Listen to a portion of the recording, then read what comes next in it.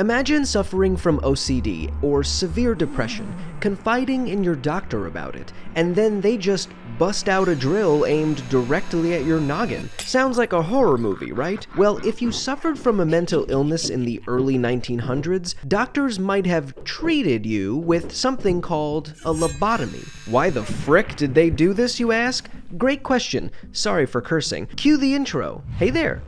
Welcome to Life Noggin. Hey, get that drill away. Lobotomies sound kinda scary, and they honestly were. In this archaic procedure, physicians broke the connections between the frontal lobe and the thalamus. Because the frontal lobe is responsible for functions like language, voluntary motion, and cognition, and the thalamus relays information to your cerebral cortex, where function is carried out, scientists believe that severing the neural fibers between them would stop abnormal behavior. This was originally accomplished through open brain surgery until the 1930s, when the less invasive leucotomy was developed that first involved drilling through the skull. Some doctors modified this further by inserting an ice pick through the eye socket, or a chemical that would harden the neural fibers. Doesn't this sound like something from a Saw movie? Of course, having your brain messed with comes with loads of bad side effects. These included bleeding, infection, dementia, intellectual impairment, apathy, epilepsy, incontinence, and death. And yet, despite their gruesome methods and terrible outcomes,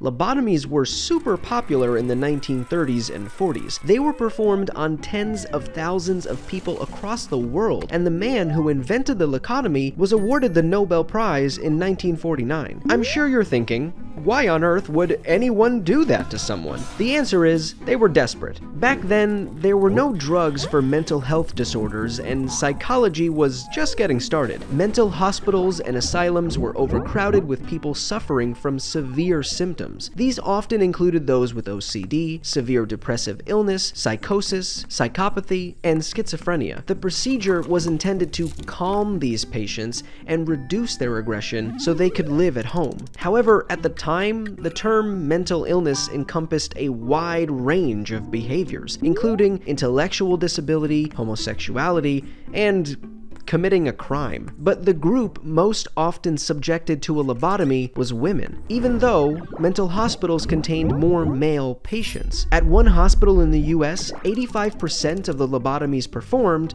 were on women. In another analysis of two main proponents of the procedure, women made up 75% of lobotomy patients, and in most cases, their symptoms were simply apprehension or insomnia. Due to the many severe side effects and overuse, lobotomy critics think it's clear that this treatment is for the public and not for the patient. Luckily, once antipsychotic medications were developed in the 1950s, the procedure was largely abandoned. In the US, lobotomy is still legal, although many states have heavy restrictions on it. The last known one took place in 1967 and resulted in the death of the patient. Now to something less depressing and more exciting. In December, we're going to do a viewer's choice video series. So leave a comment on a video topic you want us to cover and we'll pick a few to do an episode on. Comment or leave a like on the ones you think would be the most interesting. Click here to watch this video we did on how your brain might be broken. It's pretty fascinating. Or click here to watch this video. As always, my name is Blocko. This has been Life Noggin. Don't forget to keep on thinking.